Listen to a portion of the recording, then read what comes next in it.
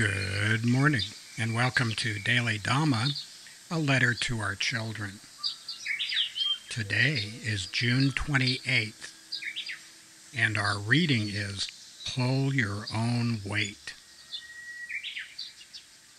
No amount of beauty, wit, or money will allow us to benefit from someone else's yoga, meditation, or prayer. Neither peace nor kamma is transferable. We live in a world of consequences. Evil is done by oneself alone. By oneself is one defiled. Evil is avoided by oneself. By oneself is one purified. Purity and impurity depend on oneself. No one can purify another. And that's the Dhammapada 165.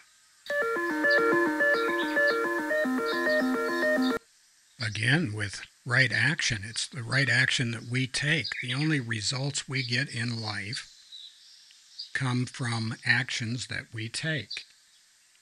If we take right actions, we get good results. If we take bad actions, we get bad results. It's as simple as that. The fact that we've paid $50 for our local gym membership doesn't mean diddly squat unless we start pumping iron and running. If we just sit there and watch everybody else work, it has zero effect on us. Same with reading or listening to spiritual tomes or speeches or anything else.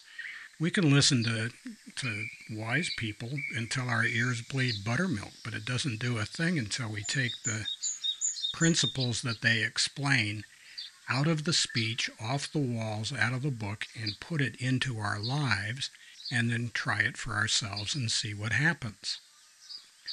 This month has been right action, and right action is always a personal thing. The fact that I do something has no effect on my kids, my spouse, my partner, my parents, my ancestors, my descendants, or anything. And likewise for their actions. We're all on the hook for our own stuff, so pull your own weight. If you're of a mind, please like and subscribe to the channel, and if you wouldn't mind stopping by Amazon and picking up the book in either Kindle or paperback form, would be much obliged. And happy trails to you until we meet again.